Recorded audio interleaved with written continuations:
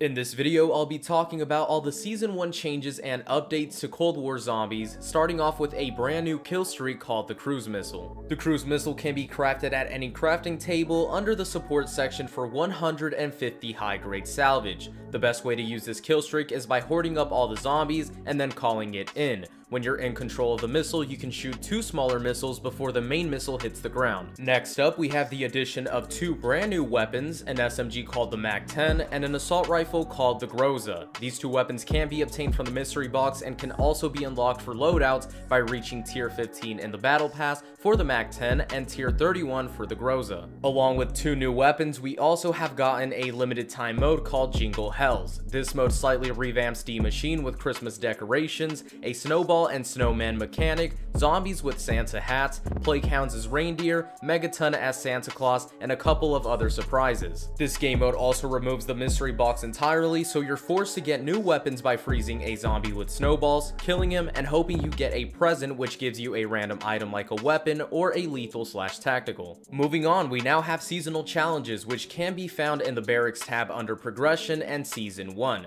These challenges slowly unlock every 10 levels and give rewards such as XP and calling cards. Finish all 20 challenges and you'll unlock the Zombie Hunter Master Calling Card as well as receive 10,000 XP. Now that we're already in the Season 1 tab, let's talk about the 4 new prestiges that were added as well as the rewards. So every 50 levels up to 200, you will enter a new prestige all the way to Prestige 7. Once Prestige 7 has been reached, you can then go from level 200 all the way to 1000. The rewards for entering a new prestige goes as follows. Level 50, new prestige icon, emblem, prestige key, weapon blueprint, and battle pass tier skip. Level 100, new prestige icon, emblem, prestige key, and battle pass tier skip. Level 150, new prestige icon, emblem, prestige key, and battle pass tier skip again. Level 200, new prestige icon, emblem, prestige key, battle pass tier skip, prestige master calling card, and all season challenges unlocked. Level 250 to 1000 will simply just grant you a prestige key every 50 levels.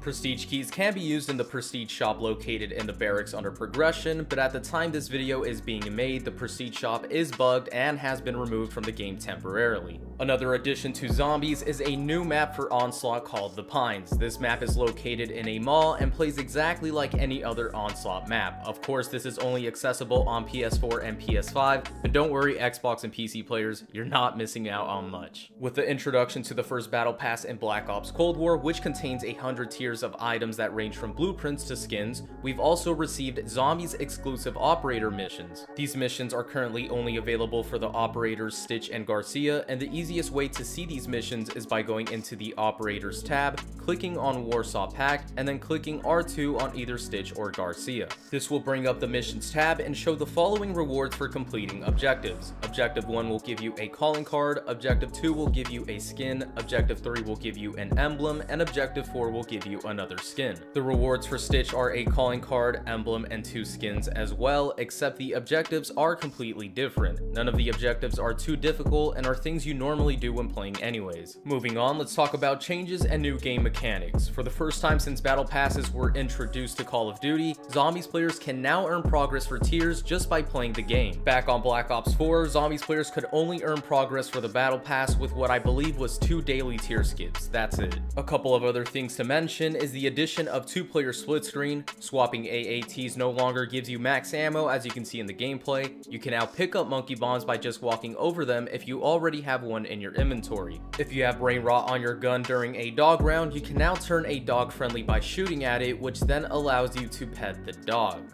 I don't know what Treyarch was thinking, but I guess that's cool. There's also a new tab under weapons called accessories that allows you to put on a watch and a couple of other things. Along with this tab came a new gesture called check watch, which allows you to, well, check your watch in game. One more major thing to mention is that there has been some changes to salvage and high grade salvage. If you didn't know, every time a round milestone pops up on your screen, you get some extra salvage. Well, with this new update, they changed how this salvage is distributed, so it's distributed more evenly among all players in your game. The change also ensures that 450 high-grade salvage is awarded to all players when you complete round 20. After round 30, the milestone salvage is capped at 500 salvage and 250 high-grade salvage. salvage. These aren't the only changes that happened, because normal salvage drop rates have been slightly reduced so that high grade salvage drop rates are higher in the earlier rounds. Other than everything I mentioned, they patched some bugs / glitches, introduced new stability fixes and improvements for host migration, and fixed the D Machine high round leaderboard so that it now tracks your highest round completed instead of total rounds completed. Well, those are all the changes and additions to Zombies for Season 1. There are a couple more things to come later on in the season, so when the time comes, I'll have a video up for that as soon as possible. Anyways, thank you guys so much for watching. If you know of any other changes, leave them down in the comment section below, and as always, I'll see you guys in the next video.